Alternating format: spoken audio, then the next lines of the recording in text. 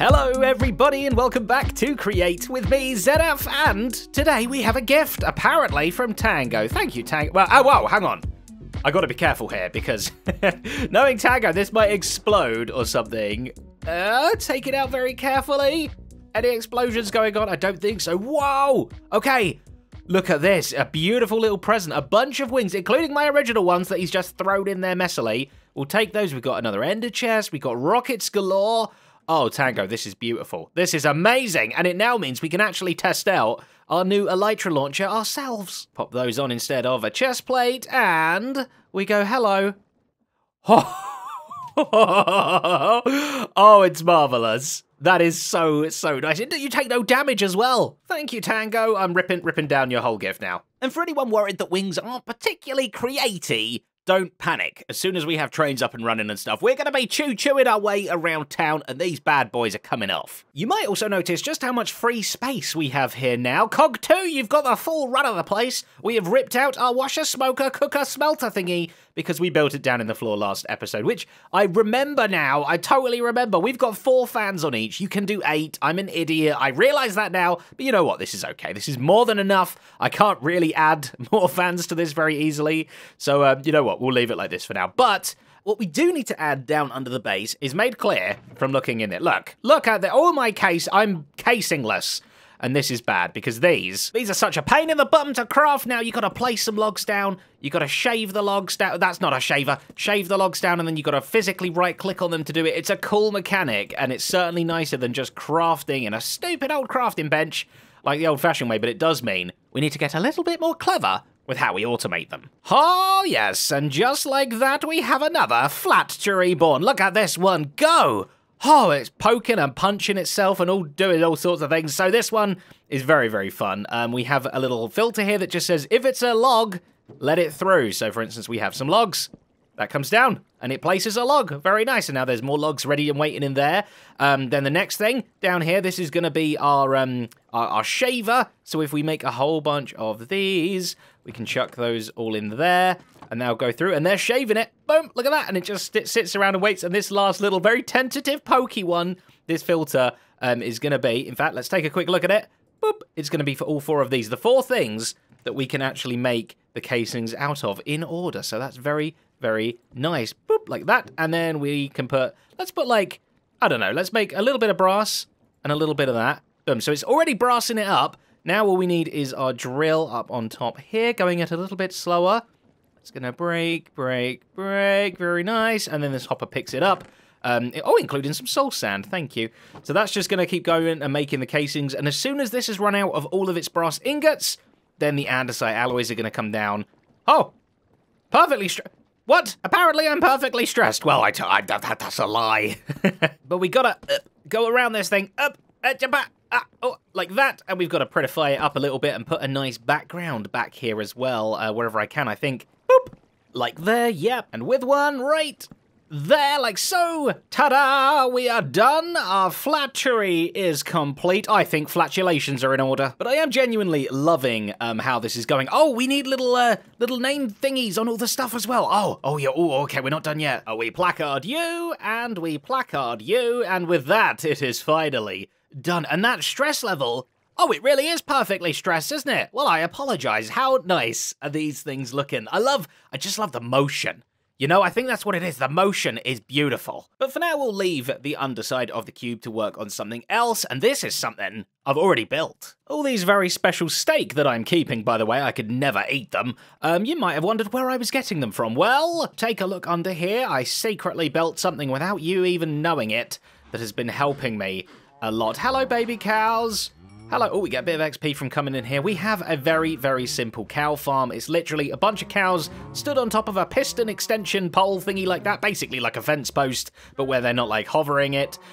This hand up here is just forced feeding them wheat over and over again that's coming from our farm above. So as soon as they can be bred, the babies drop on down, and then when the babies grow up, they are in head height of this lovely shiny sword, which in fact we can take a little look at it.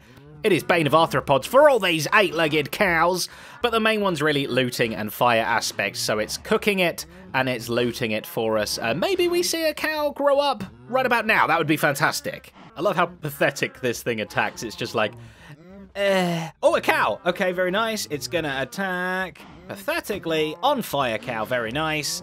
And with the looting as well, that drops down into some hoppers. All gets picked up over here. Tons of steak and leather and all sorts of stuff. And we'll even fill up our steak there. And we've also got a spare looting sword here if we need it as well. Thanks, cows. But you know what? No thank you, cows. That is too vanilla for my liking. We want to use the create mod a bit more. And looking at the food here, we've got sweet rolls, chocolate glazed berries, honeyed apples, builder's tea as well, which is very nice. And you can see here the honeyed apple is actually the best food source you can possibly get. In fact, if we compare the steak and honeyed apple, you'll see they heal exactly the same. They're almost identical, except one of them is meaty and juicy and the other one is sticky and red. But yeah, we'll be replacing our all-steak diet with an all-honeyed apple diet. And they're quite interesting to make as well. We have to do squirting, honey squirting on an apple.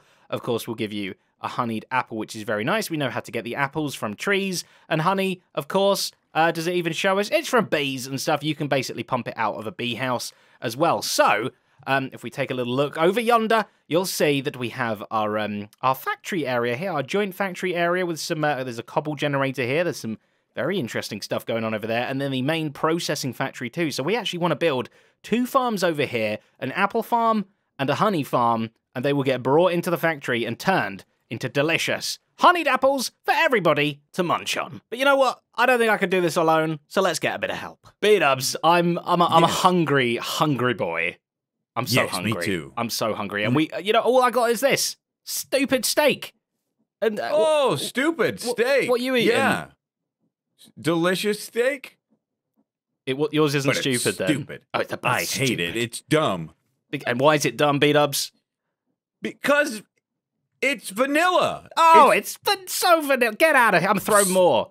I think we have options, because create, this lovely mod that we are frolicking in right now, allows us so many different food options, and one of them has caught my eye, B-dubs. We're gonna try a quick little quick fire answer game right now, and we'll see if we're thinking the same thing. Oh yes, okay, of course. What's your favorite Minecraft food? Golden carrots. Favorite Minecraft food beginning with an A? Apples. Golden apples. That begins with apples. A G. That's it. That's the one I'm thinking about. And you know what's better than an apple? What? Imagine, B-dubs, that apple dripping in gold. Gold. Not gold. No. Wow, golden apples? No. Oh, okay. Similar, but not. Okay. Honey, sticky, sweet honey that the bees buzz around and they poop it out. I'm not sure really, but they do something. And then that apple has just got up a billion times. Imagine having a stack of golden... No, got golden honey. Oh, I love golden apples. Let's make a honeyed apple farm, B-dubs. Honey. I got the plans. You got the looks. We could do this together. Well, actually, do you have a location, like a general idea of placement? I mean... First. See this big flat area that goes on forever? Yes. There. Somewhere out here. Somewhere you can see. Yeah, not entirely sure. Obviously, we're going to be getting like trains and everything coming all through here soon. You got your beautiful monorail there as well. So we're somewhere probably here. We're probably homing in on the general vicinity. Okay, gotcha. Okay. Obviously, the monorail here. I've not had a good look at it yet. This thing, has it got a name? Mono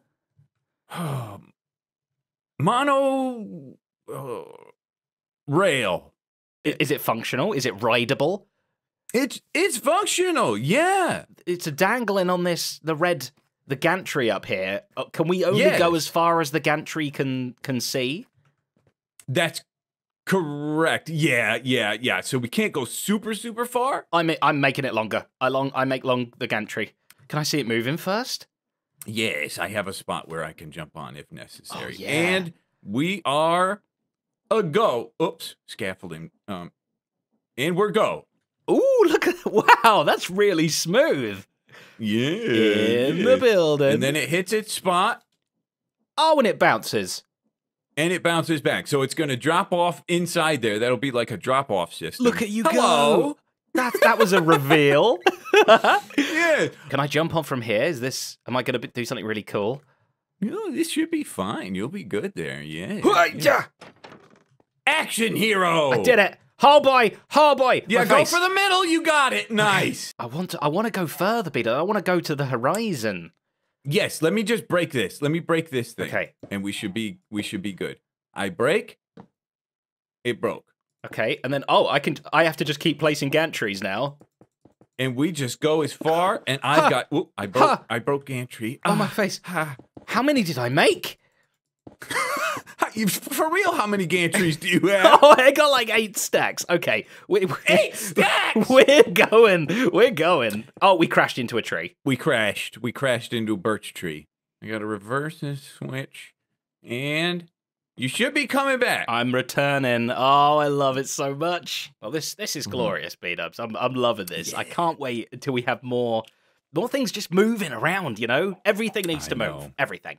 Yes, we're getting there. Now, before we begin building anything at all, we need 2 things. We need saplings for applings, and we need bees for honeys, right? And the first thing, obviously, would be apples from a lovely little oak tree like this. You might get 1 or 2, if you're lucky, from each tree, but no, we are in modded, and there's something much, much better, and that are these things. Look at them.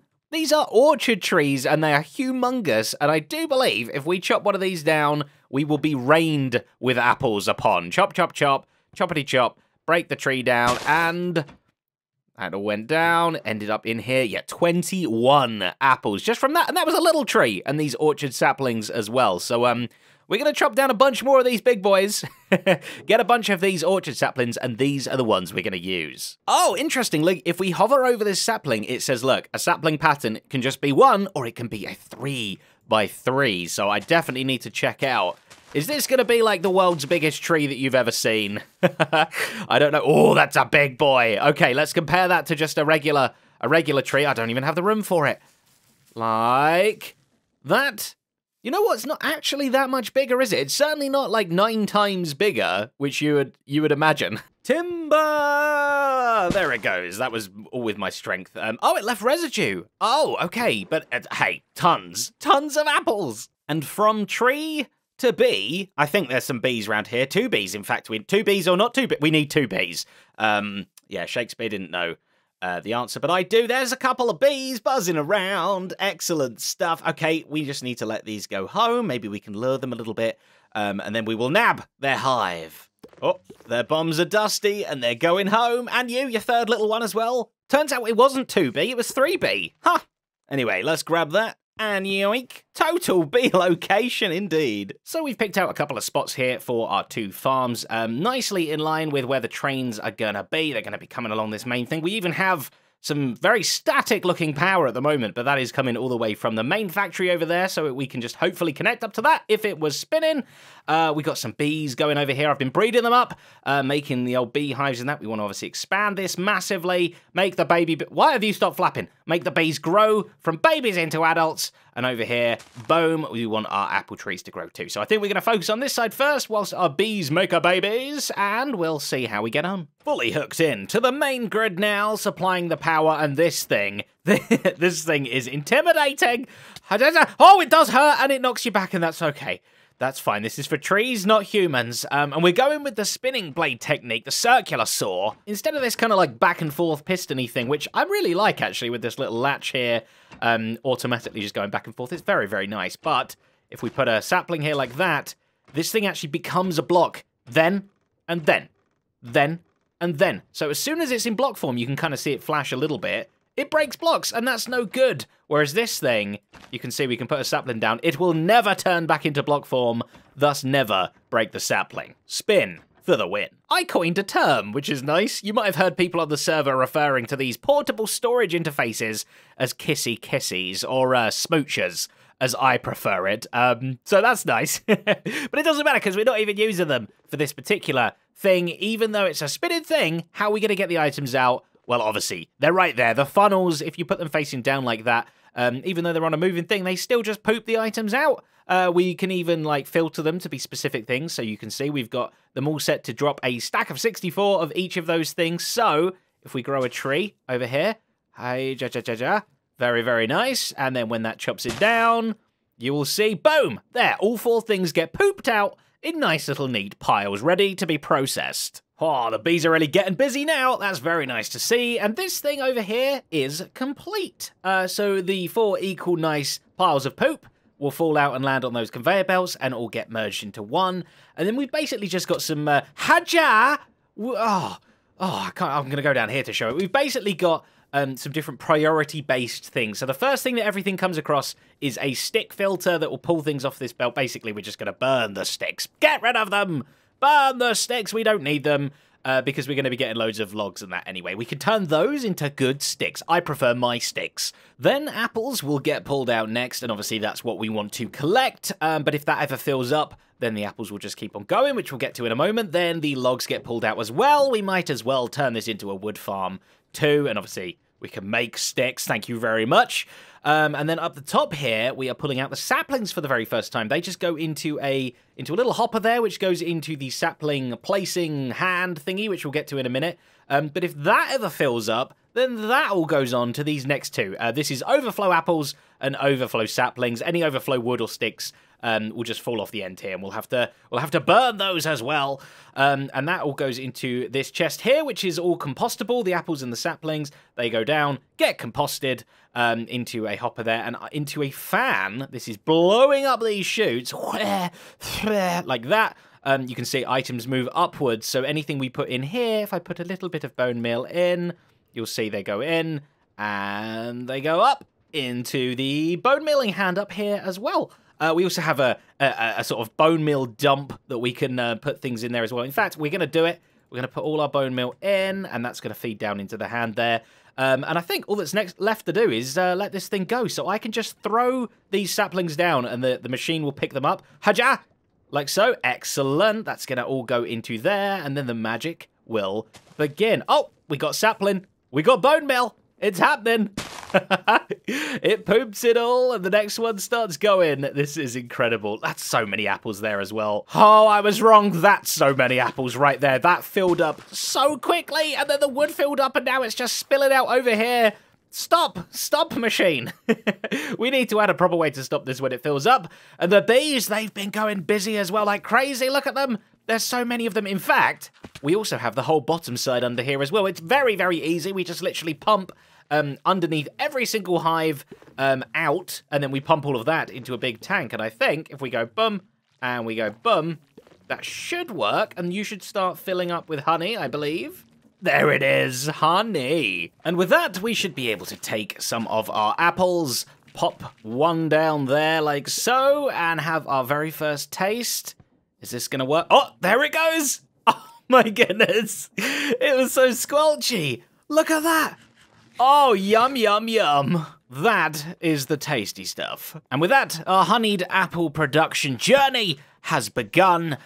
We will catch up with B-Dubs another time to see how wrapping these 2 farms up is going, and we'll also mass produce these appley bad boys. I hope you enjoyed watching. Thank you so very much for liking, commenting, and subscribing. It means a lot. It really helps me and the video out. And of course, a massive thank you to my honey-dripped patrons, whose names are all over the screen right now, helping to make episodes just like this one possible. Thank you all so very, very much. But until the next episode, a bee.